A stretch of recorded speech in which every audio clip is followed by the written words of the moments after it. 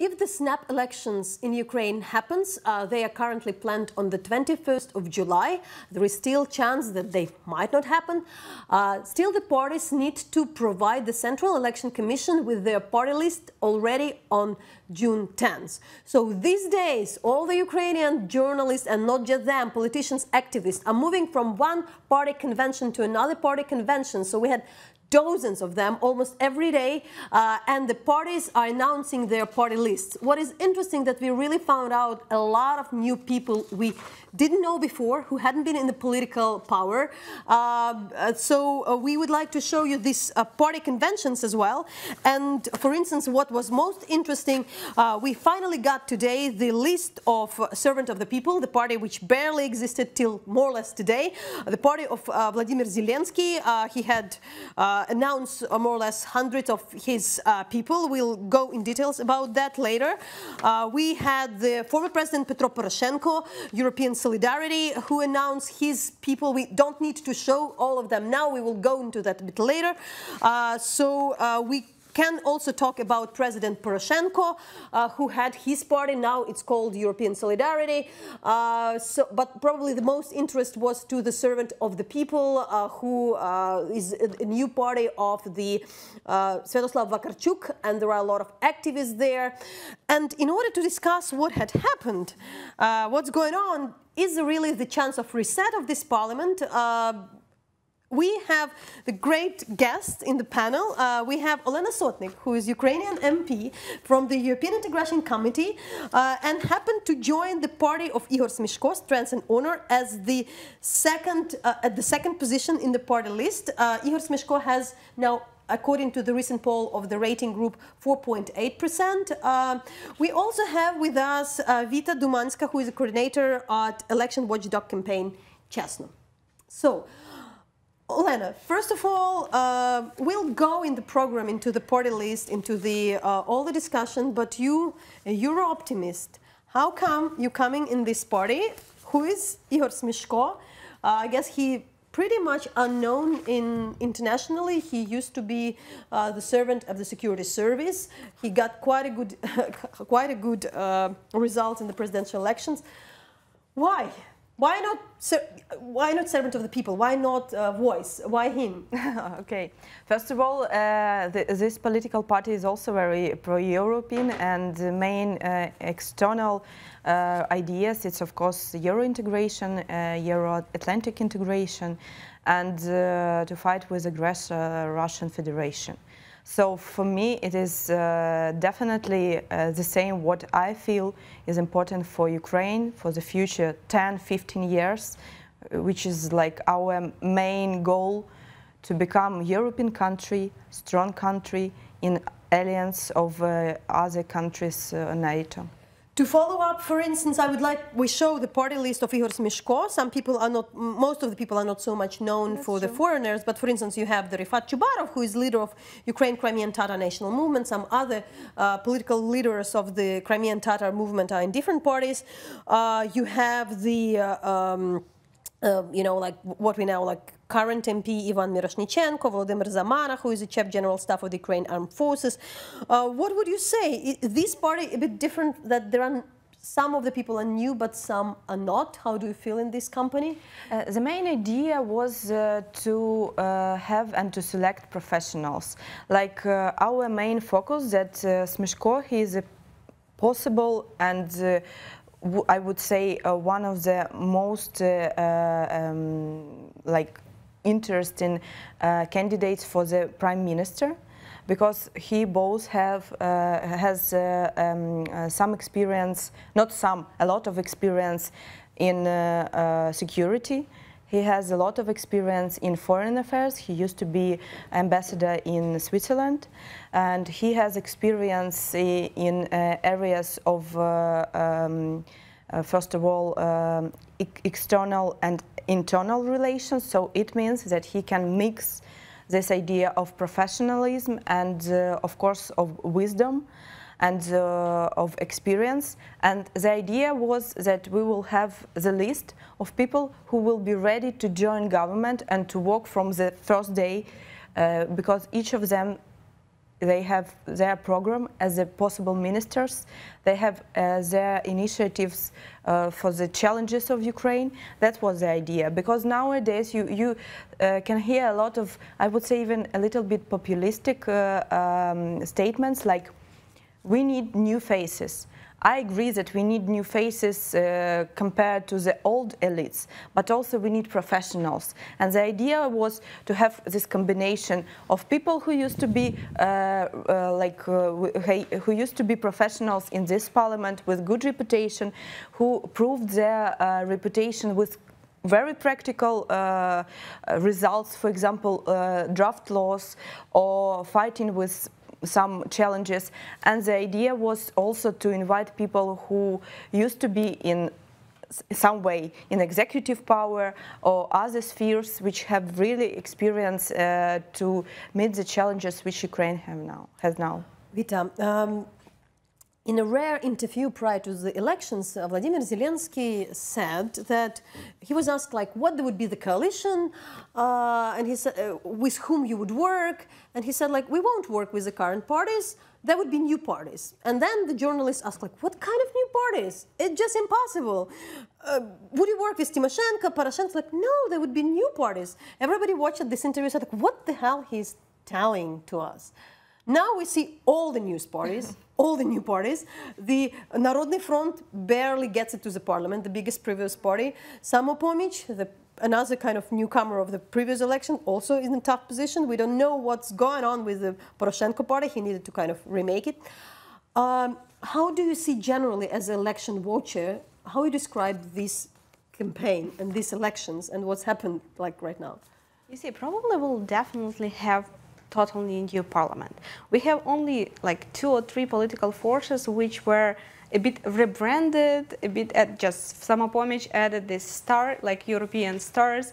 Solidarity changed his name to European Solidarity, so like slight rebranding. But I think the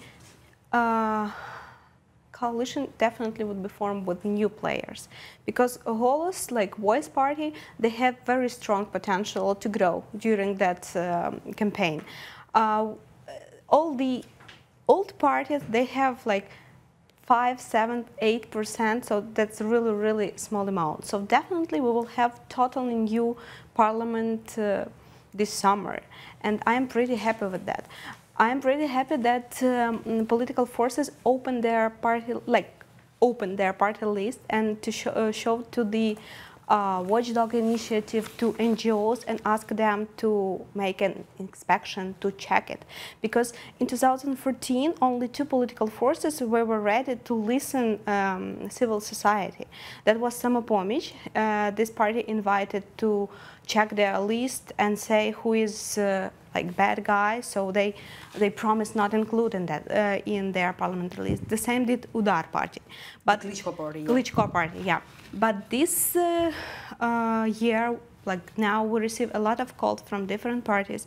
They are begging us, please check our list. We would like to know if there is somebody with bad reputation or some who violated the law or something else. Please tell us. We would like to filter our list. So I'm pretty happy with that.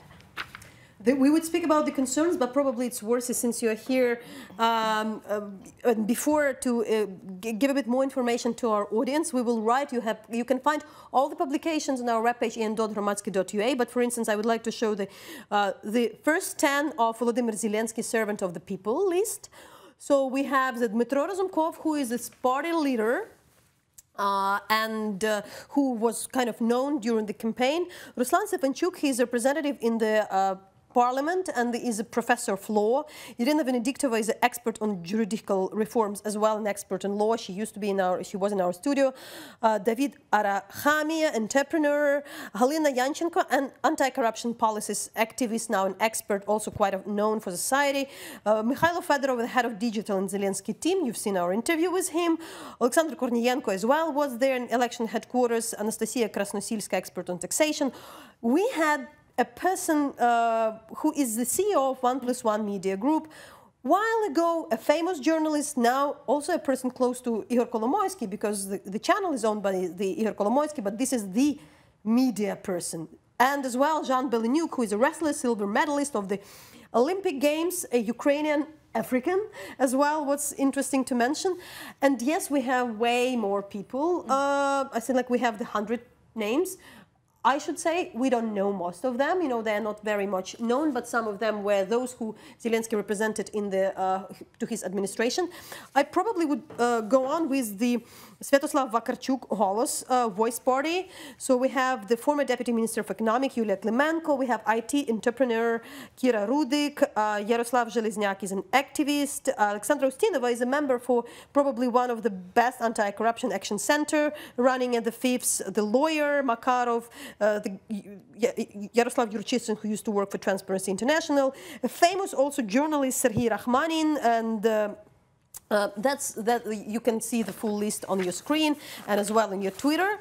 I probably should mention that as well. Petro Poroshenko European Solidarity list is quite interesting because he has the Andriy Parubiy, a speaker of the Ukrainian Parliament, who used to be in the Narodny Front, and Iryna Bekeshkina is vice speaker and the third, and the Mikhailo Zabrodsky, who is a veteran of the Brigade of the Armed Forces, is going there, but as well Mustafa Dzhemilev and Akhtem Chiygoz, they are leaders of the Crimean Tatar movement, and Ivana Klimpush-Tsesnadze. The concerning list we have, which is with all the very old guys, is the list of the opposition bloc. It's quite a challenging scene. Yuri Boyko, Vadim Rabinovich, Viktor Medvedchuk, let's say, the god-in-law with Putin, Natalia Korolevska, Serhiy Lyovochkin, these are Nestor Shufrich, Vasily Nimchenko, these are all the people from Yanukovych times. They have almost 10%.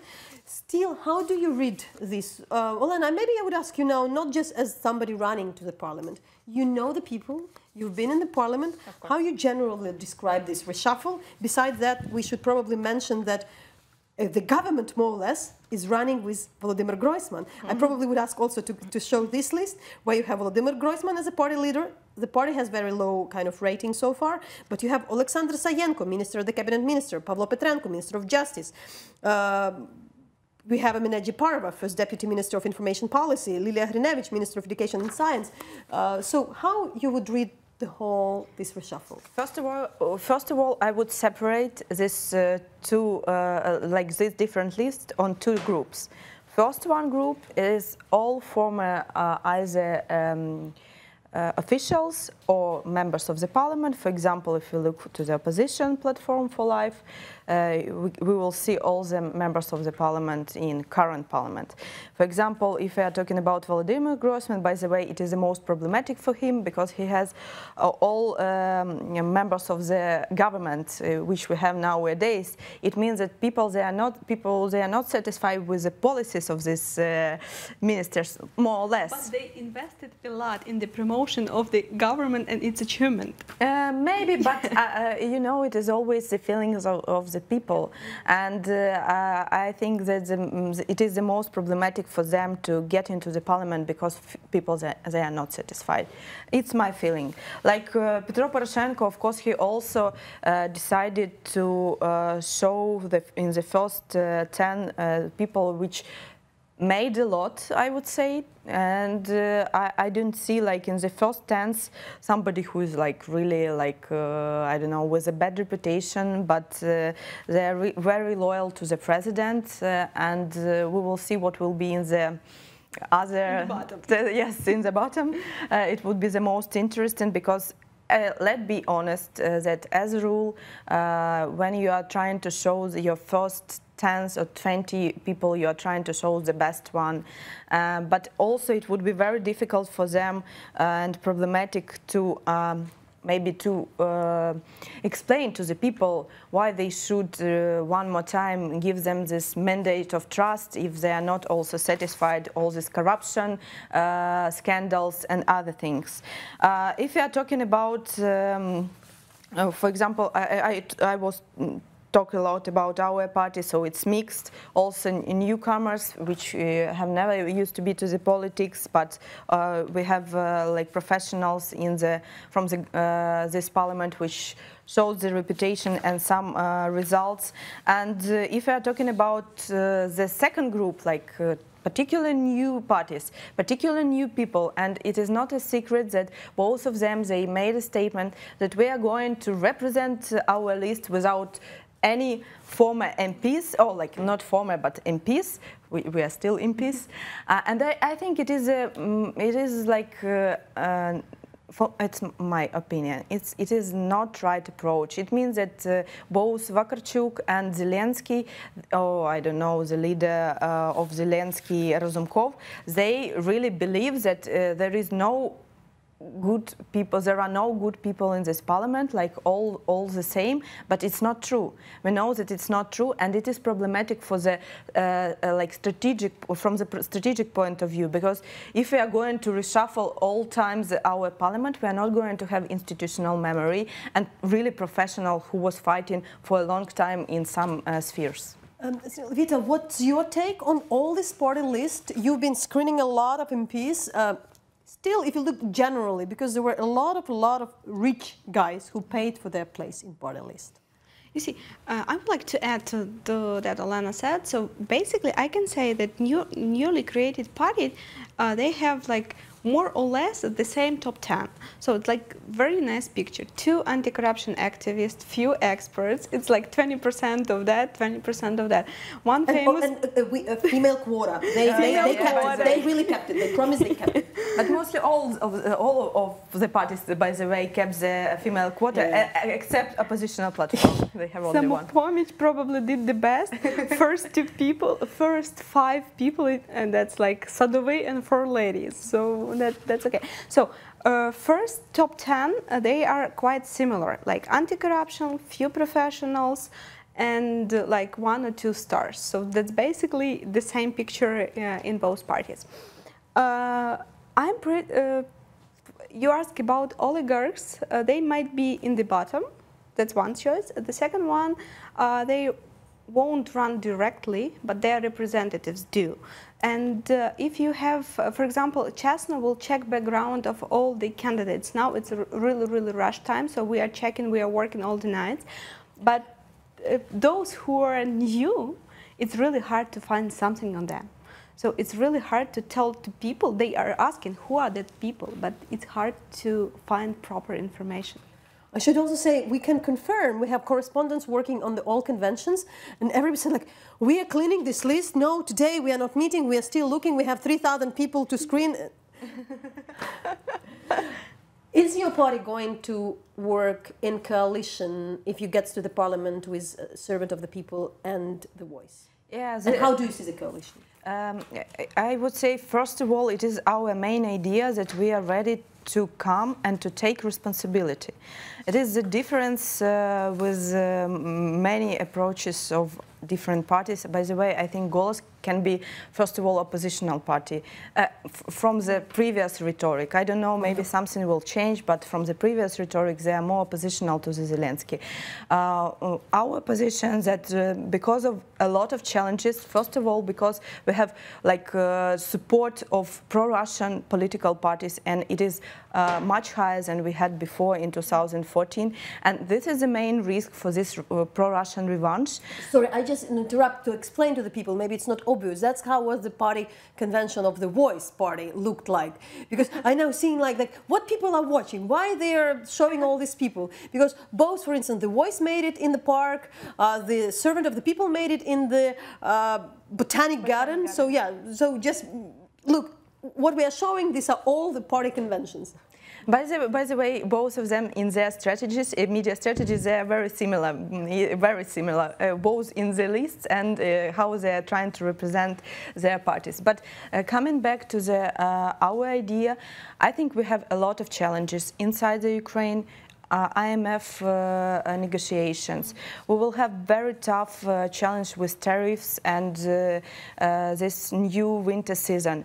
Also, we will have really this pro-Russian revanche.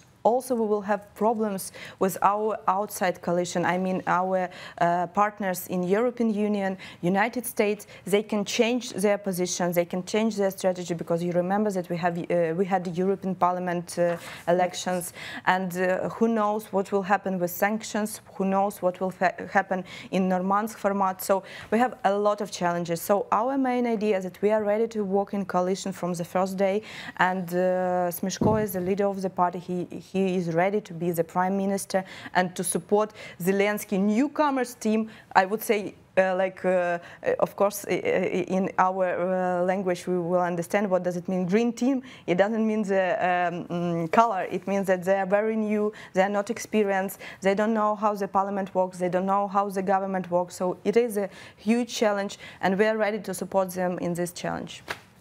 What will you focus on? Because another concern is how the elections on the constituencies will take place. We have half of the parliament elected in this way. So since, still, I would allow myself to make a judgment. We still don't have the full list of Poroshenko. We still don't have some of the full list. However, their polls, their ratings are not that high to know that so many people would get into the list. So the people we know, it's more or less enough to understand how many. But still, it looks kind of pretty inspiring compared to the expectation we had a year ago, let's say. Yeah. It's quite a different parliament, which might look like. But the battle might be in the constituencies. Is it the case? Of course. So what we can see that this majoritarian component we have, you see it, that's half of parliament. If you can filter a party list, that's easy, and party has political responsibility toward that people they are bringing into the parliament. But majoritarian guys, we see very strong competition in the constituencies, because it's not enough. Like year ago, everybody with Poroshenko brand, they supposed to win. But now situation totally changed, dramatically changed.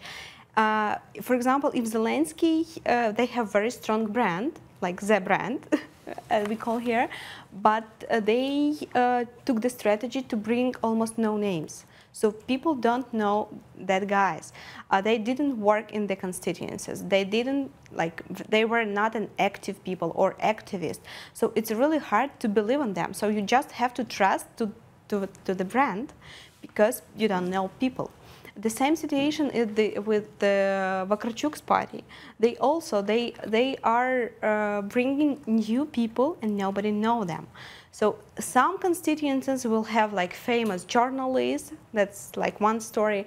Restaurator, those who are small business, but we see really tough competition in Kyiv, where you have Tretyakov or other guys who are really rich people, and they are fighting for the death, Olena, my final. I would ask you about a rumor, because anytime there were elections, if you worked as a political journalist, you knew. They were saying, for this party you paying this, for this party you paying that. There were always these rumors. What are these discussions now about these elections and the way the party lists were created?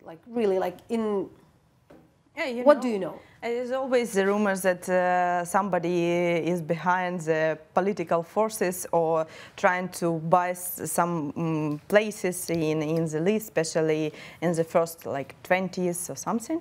So what is the mood now between the people? The mood is that the stakes they are so high that even these old style parties, they are trying at least to show in the first row the people who are not involved too much to the oligarchy groups or something. So it doesn't mean that some oligarchs doesn't pay money to these political parties. I would say even more. For example, Petro Poroshenko, he is oligarch and he is the first in the list. So there is no doubt that it is oligarchic money. Or for example, if we are talking about oppositional platform, of course, also one more oligarch in the first row. But if we are talking about other parties, I would say that they are more or less seems independent. And they're trying to show really new people, but because we don't know many of them, we don't know whom they represent in reality, and we will see it only in the parliament. And I see this as a main risk, because today we just see people with no Wikipedia, you know, story. But it is true. That's why it is the main benefit for them, because they don't have any biography. And of course, it is very like it is easy for the party to say like they are new. That's why you need to trust them. But we don't know how they will act in the parliament.